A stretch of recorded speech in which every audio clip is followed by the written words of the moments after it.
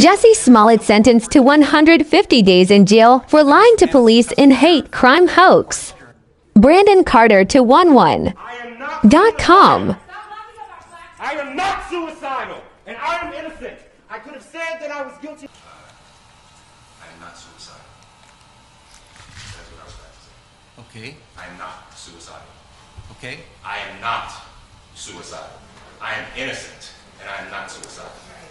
If I did this, then it means that I stuck my fist in the fears of Black Americans in this country for over 400 years and the fears of the LGBTQ community. Your Honor, I respect you and I respect the jury, but I did not do this.